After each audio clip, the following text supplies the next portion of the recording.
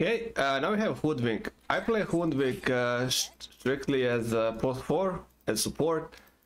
What I've seen him play is actually a lot of the spots, but I would say if you don't want to play him as post 4, which what I think fits in the most, then I would say like maybe mid option is the second best.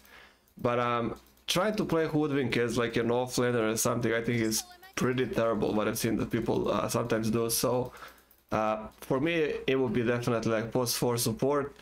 The build, of course, is kind of weird and funny. It's not really something that you would like maybe expect as a support build, but like with Scepter and Ult and the whole variety of spells that they have already built in, you can kind of realize that you can kind of make something with items that's not strictly supportish, but you can support a lot with your spells, like in that way. So, a pretty interesting hero. Let's start with the build. With the boots, you can do pretty much whatever you want. It just depends. It can be powered reds, it can be arcane boots, it can be tranquil boots, wherever you feel you need, really. Like there is no like a limit. It has to be this or that. If the lane is kind of tough, tranquil boots, of course. If you're spamming a lot of spells, so you feel you can get a kill on the lane. If you spam a lot of spells, arcane boots might be the better option. Then there's of course an option of just getting Etherlands into Octarine Core. Etherlands for all of your spells. It's a nice cast range increase. Octarine Core reduces the cooldown and everything. Let's say if you go for Scepter, you have Shard. There's pretty much like 6 spells that you'll be casting that get a nice cooldown reduction. So there's also an option to just getting Etherlands instead of any of this into Octarine Core, but it just depends, I guess, if I need it that much. If I'm fine in the fights, I usually skip the Etherlands. So, I mean the range where I get killed or not killed. If that's fine, I usually just skip the Etherlands. If I can move around and not die. So, after boots, pretty much, if you want to rush for something like Force Staff, helps a lot with your team, yourself.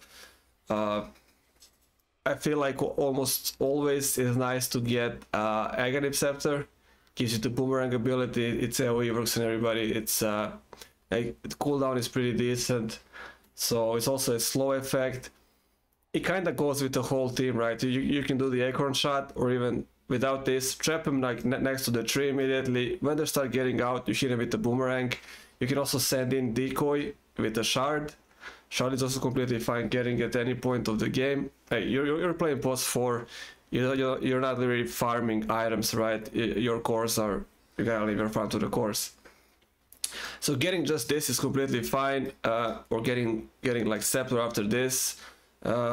Making it something as Gleipnir is also amazing item. I would maybe try making it as a third. Maybe you can put it in as a second, but like divide. Just not go like to the full extent, but you would not go, in this case, as you're playing support, you would not go for Maelstrom first. You would go for the Rod of Aethas first, right? Because that's like a really nice tool, and you're playing support again. It's not about damage, it's not about you farming, it's about trying to do something for the team as well, right? So, Gleipnir, I feel like, of course, you're not gonna get Mjolnir, you're not playing core. Gleipnir is pretty nice. I guess in this case, it's really nice with all of the spells that you have already, right? You can trap him with this first, or you can trap him with this first. These into Gleipnir, into Boomerang. You already have a pretty nice way of keeping the whole... a whole bunch of enemies like together condensed, not let them leave while dealing damage. You can just choose any of them and kill them off with ult. Ult is a huge damage, even stronger than Sniper's ult. It's also slow, so even if you miss, they're gonna get slowed a lot. So yeah, you can see how the hero starts building the whole team of just AoEing and trapping everybody. One other item that you can get, which is also pretty nice, is Lotus Orb. Again, this item really depends. If there's some heavy targeting spells, Maybe there's somebody like Lion, like Shadow Shaman, like Ogre Magi. Pretty great to have this then. Cast it on anybody. Glimmer Cape is also an option. Kind of like if you want, let's say you have 4-step, you have Glimmer Cape, playing just like that with boots. You can save a lot of people, push them out, push them in, save them with the spell damage, with invisibility, while casting all of this. Completely fine to get. Again, depends on the enemy team. But yeah, this would be something probably like my build. What would look like if it's like a huge problem of you surviving. If they have like maybe there's a lot of blinks, or like one target with blink but can easily kill you off. Maybe there's somebody like who's like that, like Ursa.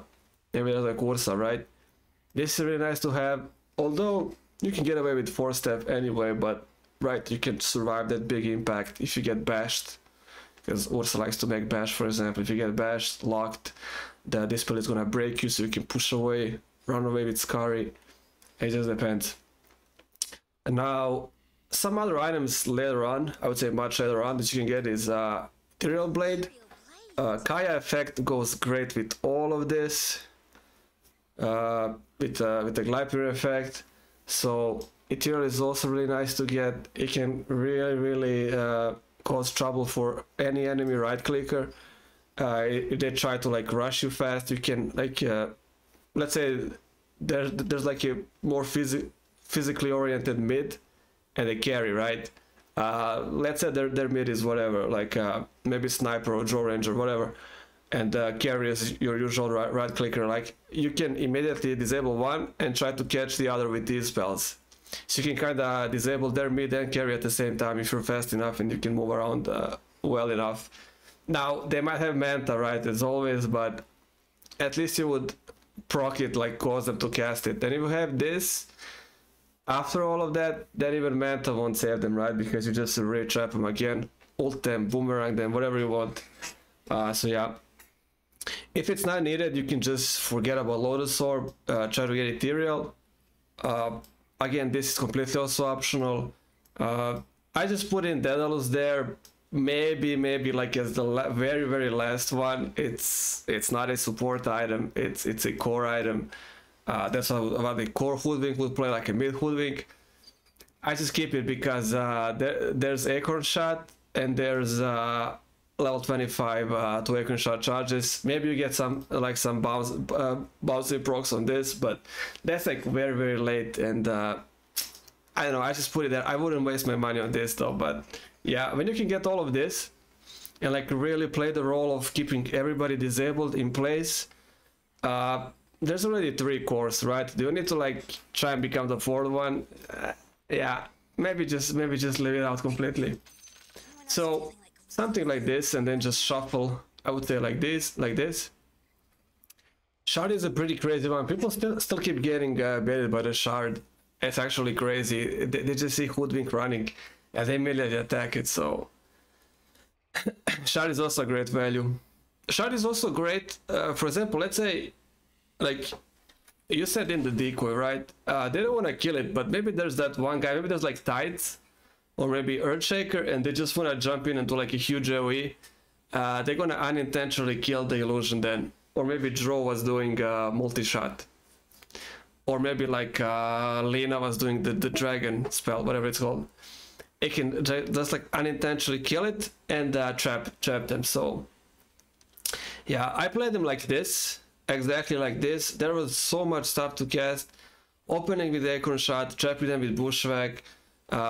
I see them getting out. I either catch them again with Gleipnir, see them getting out of Gleipnir, I hit them with the boomerang, send my decoy, try to ult somebody, and yeah, as you can see, like even playing Hoodwink like this, it's a lot of work. Let's say you have this. It's a lot of money also, but let's say you have this, it's a lot of work to do all of this. So, but a great value, extremely fun. Games can go like over an hour, you won't even get tired. It becomes so much much more fun when you get stuff like this. But yeah, that's pretty much it. Yeah, skip on the ignore Daedalus. That's just not it. I would say anything like this. stuff like this. So right, deal with their mid, deal with their right clicker if it's something like nasty. Maybe there's troll, maybe there's faceless void, maybe there's Ursa, maybe there's phantom assassin when she gets out of blacking effect. Ground her with Gleipnir, ground her with bushwhack, and this. Hit her with the boomerang, destroy her with ult. This is the hero that they can just solo people, right? Especially supports. If you stumble onto any support, even with like these items, doesn't have to be scepter, even you can just eliminate support solo, right? It doesn't even have to be all of the combos. Because the poor guy is just gonna get trapped, he can't really deal with you, have Scurry, you need to run, and yeah, that's pretty much it. Crazy fun if you play as boss 4. I would always play it as boss 4. Okay, talent tree, bushwhack cooldown. I would say, maybe Scurry is great, but you have 2 charges. It's really fine. It's not even 1. It's 2 charges. You should be fine without this. Just get the bushwhack cooldown. If the fight goes longer, you can cast it more often. Level 15, of course, Acorn Shot bounces. It's in a way like a AoE damage boost, right? Scurry Camouflage, no. If you die, you die, that's it. You gotta learn how to move around the map, around the fight. You are ranged and all of your spells are ranged. You should be completely fine casting stuff. If they catch you, that's just how it is. Maybe get yourself an Aeon Disc if it's that huge of an issue, but I would just get this just for the it's not about the damage alone, it also gives slow, so yeah, I would just get this. Now level 3 is pretty much does not help you at all as support that much. Armor corruption is more if you're playing a core. Maybe there's what's it called, Desolator, right? But Desolator is not a support item, so I would say this is core. This is maybe more supportish. You can fire off this quickly, but it's not that big of a deal. Level 20, you can pick whatever you want, really. I would go for the ult. And the last one, Acorn Shot charges, right? More charges, more bounces, equals to more AoE damage, more slow, more effects. Hit him with all of this, and yeah, just watch them bait in all of your spells. And it's kind of like what I was saying earlier, like gyrocopter. You just nuke people with a bunch of fun stuff, and they can't really move away either. So yeah, that's it. The whole Scurry effect giving you evasion if you're next to the trees is also, I think, really crazy. You just standing there is like having a butterfly effect, right? That's really crazy. So always keep in mind, if you're running away, don't panic and try to run like along the tree line.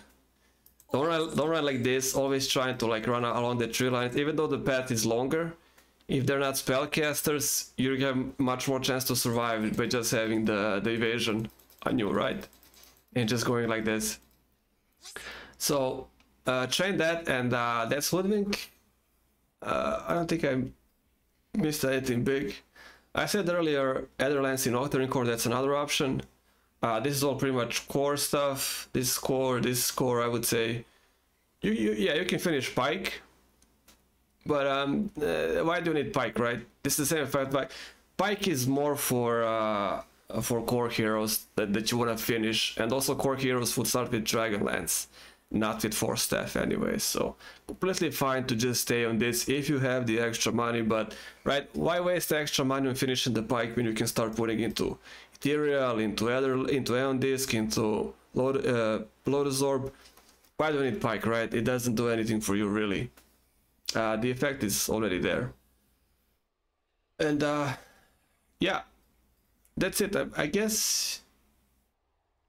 Yeah, I guess mechanism is there. I don't really feel that great about mechanism though. You can make mechanism, I guess, or something like a Holy Locket, but in general, I think Hoodwink works the best like this, and it's gonna depend on your team pick as well. Having stuff like this, you're almost like, yeah, like your support, but you're almost like a really good core at the same time, right? You just nuke so much, you can survive a lot. huge damage on ult.